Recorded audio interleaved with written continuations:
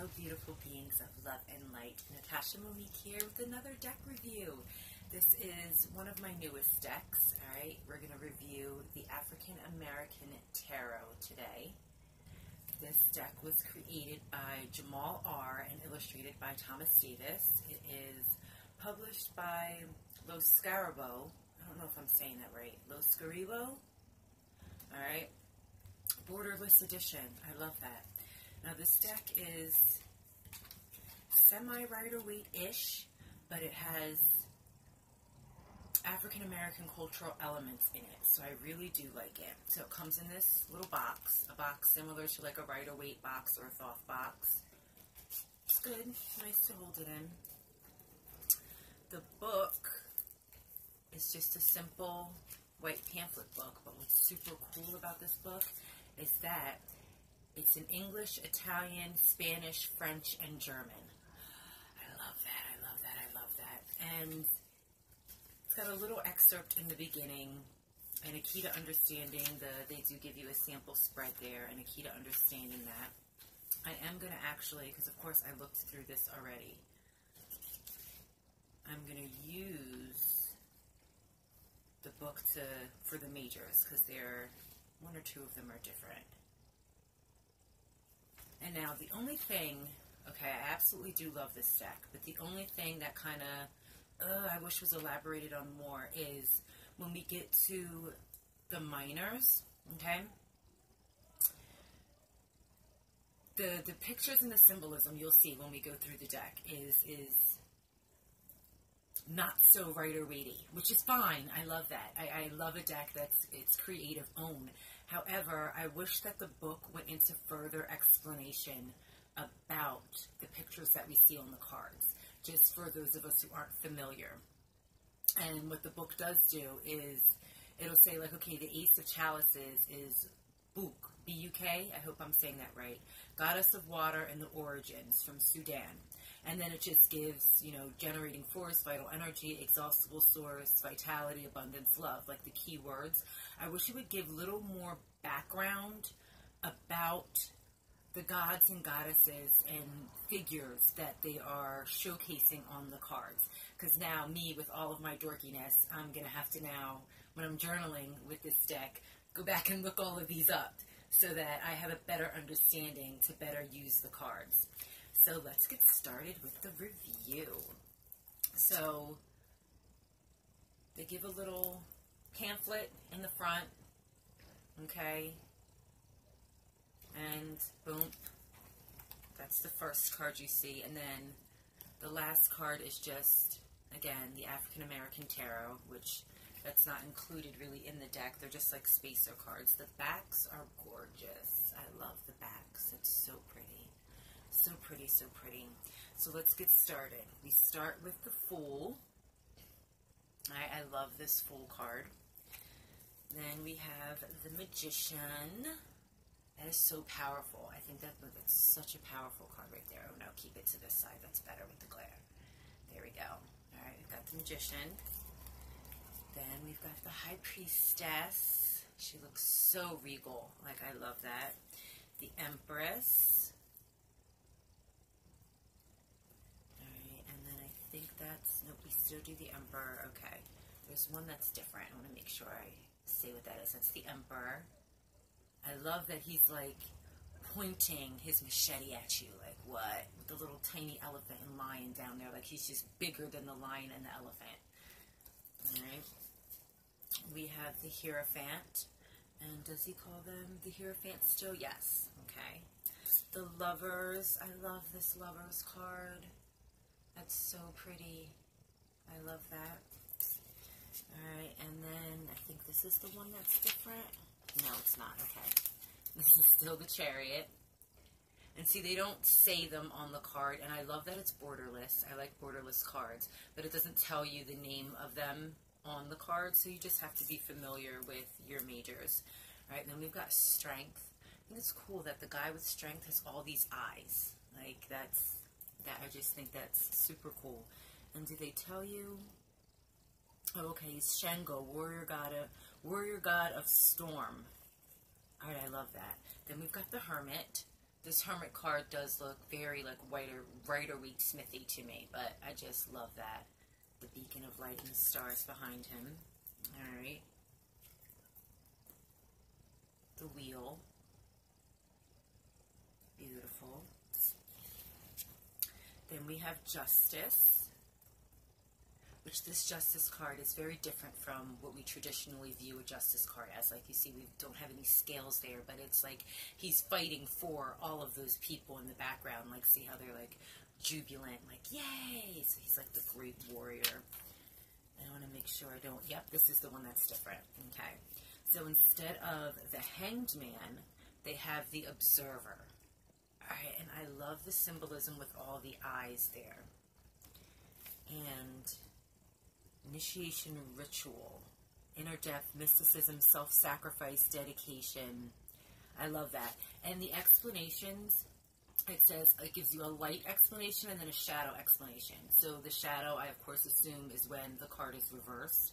But I love that so much. I love that, I love that. Alright, and then the rest, I believe, are just as they are, yes. So here's the Death card. Alright. Then we've got Temperance, which is a very different kind of Temperance card, but I love the athame and the staff that he has. Alright. Then we've got the Devil. This is an awesome Devil card. Oh, he's got like this spider face. Oh, I love that. I love that. I love that.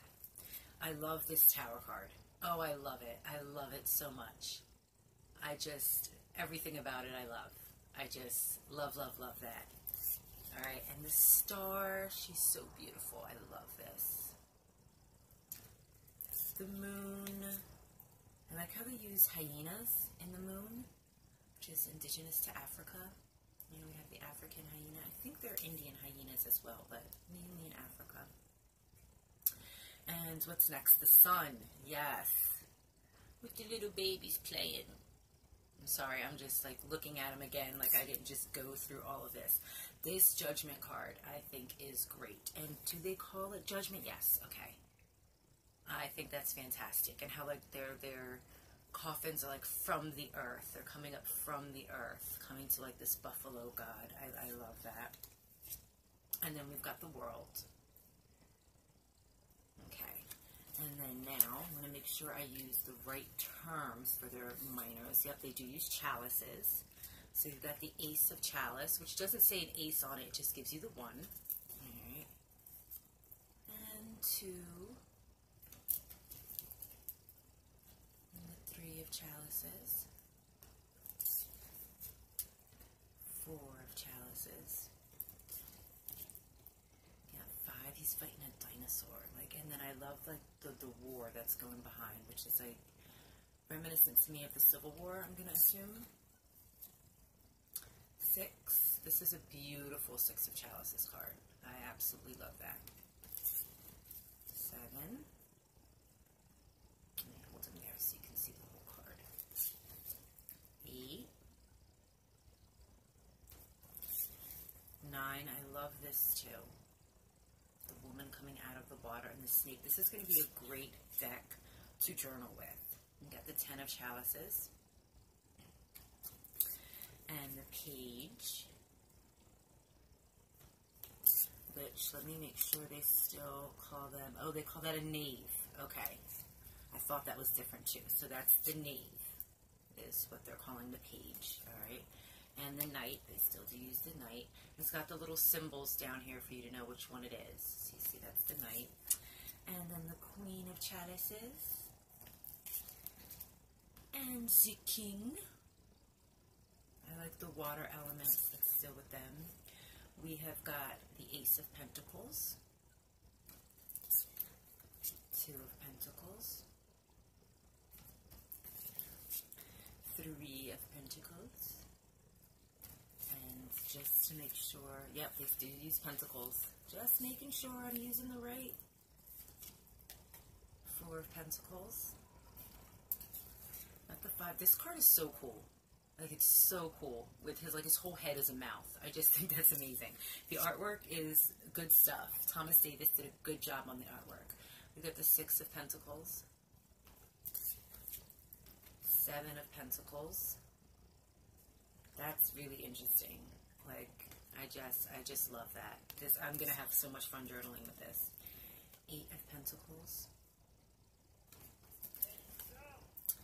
Nine of Pentacles. 10.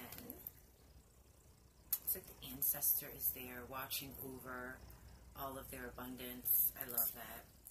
And the Knave. The Knight coming in on a mighty elephant. The Queen. Oh, hail the Queen and the King. Alright, so those are our Pentacles. Next we have Wands. They do call them Wands. Still great. So we got our Ace of Wands. Just a beautiful tree. Two of Wands. Three of Wands. Here's our Four. And the Five. I do like that a lot. Six of Wands. This has got to be my favorite in the Wands. I love the merriment. It's like you can just feel that merriment energy there with the ladies in the background with their beautiful dresses. Seven of Wands. Like he is just fighting off that nonsense. Like, nope, I'm not having none of that. Eight of Wands. Nine of Wands. This is similar imagery to the Rider-Waite, this Nine of Wands. 10 of Wands. I love the color scheme in that. And the Knave. That is awesome. Like, that's like Battle Warrior, like, all the way. This one I love. The Knight of Wands I absolutely love. Like, he's coming from a serpent with his wings. Like, gorge. I just absolutely love that. I love it so much. Okay. Queen of Wands with her black cat. I do like seeing the Queen of Wands with the black cat. I do. And I used to own a black cat. She passed years ago. She was old. I had her forever. And the King of Wands. Yeah, so I do love to see the black cats with the Queen of Wands. So now we go into Swords. Got our Ace of Swords. Two of Swords. This is super cool, this picture. Like, I love that. I love, like, the shadow and the light, and they're, like, kind of splitting each other. Three of Swords. Four of Swords. Five of Swords. Six. Seven of Swords. This is really interesting. Like, I look the baboon with the mask on behind him and the lion just looking down at him. That's pretty cool. I like that.